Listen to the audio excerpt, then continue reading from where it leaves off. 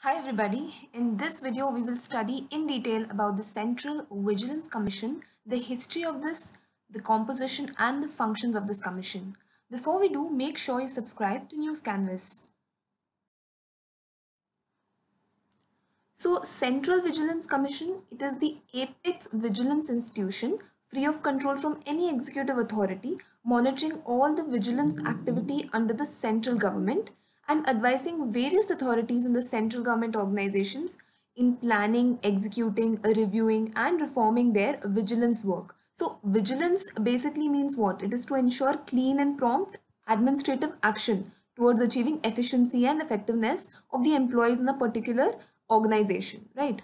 And lack of vigilance leads to waste, loss, and economic decline. So the CVC was set up by the government in February of 1964 on the recommendations of the Committee on Prevention of Corruption headed by Shri K. Santhanam. So in 2003, the Parliament enacted the CVC Act conferring a statutory status to the CVC. So mind you, CVC is not controlled by any ministry or department. It is an independent body and it is only responsible to the Parliament. So let's have a look at the history of CVC. So the Special Police Establishment, which was set up in 1941 by Government of India, the functions were to investigate cases of bribery and corruption in transactions with War and Supply Department of India during World War II. So even after the end of this war, the need for central government agency to investigate cases of bribery and corruption by central government employees was really felt. So the Delhi Special Police Establishment Act was therefore brought into place in 1946.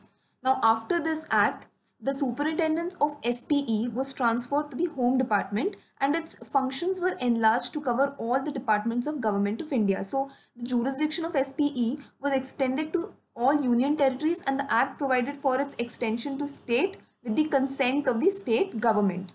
So in 1963, SPE was authorized to investigate offences, different offences under the Indian Penal Code and 16 of the Central Act under the Prevention of Corruption Act of 1947. So there was a growing need felt for a central police agency at disposal of the central government, which could investigate not only cases of bribery and corruption, but also violation of central fiscal laws, major frauds in the government, passport frauds, crimes on the high seas, crimes on the airlines, etc.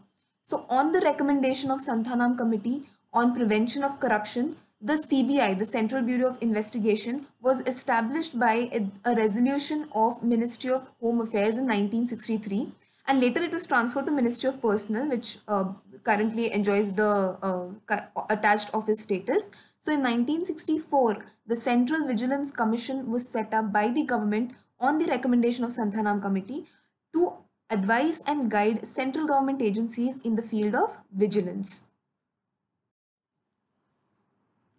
Let's look at the composition of the CVC. So it is a multi-member body and it consists of one chairperson, the Central Vigilance Commissioner, and two members, that is the Vigilance Commissioners. And they are appointed by the President on recommendation of a committee that consists of the Prime Minister as a chairperson, the Minister of Home Affairs, Leader of Opposition of the Lok Sabha as the members. So the term of this office is 4 years or 65, whichever is earlier, 65 years of age. So in 2013, the Parliament enacted the Lokpal and Lokayukta Act of 2013, right?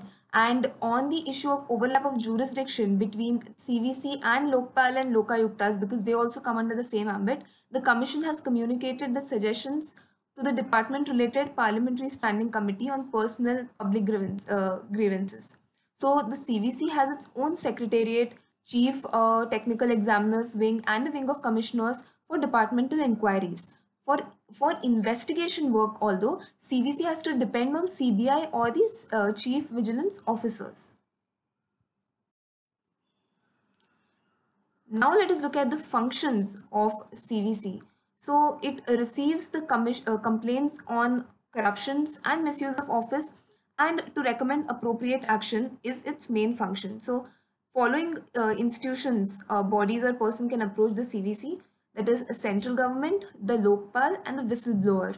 So whistleblower is basically a person who could be an employer of a company or a government agency or an outsider, basically who discloses information to the public or some higher authority about any wrongdoing that is happening in the system.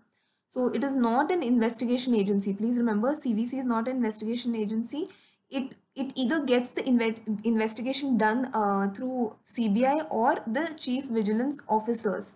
So it is empowered to inquire into offences that have been committed under the Prevention of Corruption Act of 1988.